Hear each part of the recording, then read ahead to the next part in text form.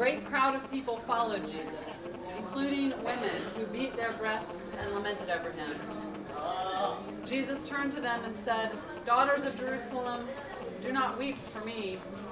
Weep for yourselves and for your children. For if they do this when the wood is green, what will happen when it is dry?" And the reflection for the aid station comes from Samia Khoury, a Catholic woman, a resident of Jerusalem.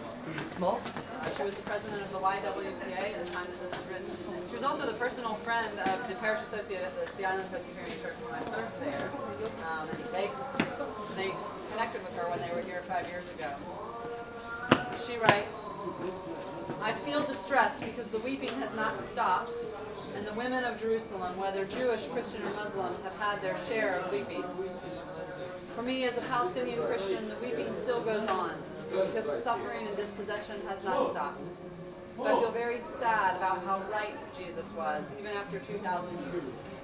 These women were not just crying for him, they were crying for themselves and their children and their grandchildren."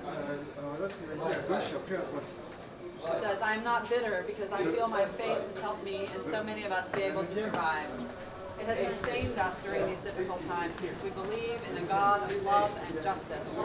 And if we truly believe that, eventually we will overcome. This is why it does not help if you are bitter. In fact, it gives you more hope if you are not bitter and you keep going. Keep working and doing what is right, and you believe eventually that justice and peace will prevail. When you have been through the crucifixion and all the suffering of Holy Week, then it is climaxed by the resurrection. This alone gives you hope that no suffering will continue for eternity, and there is bound to be a resurrection and an end to weeping."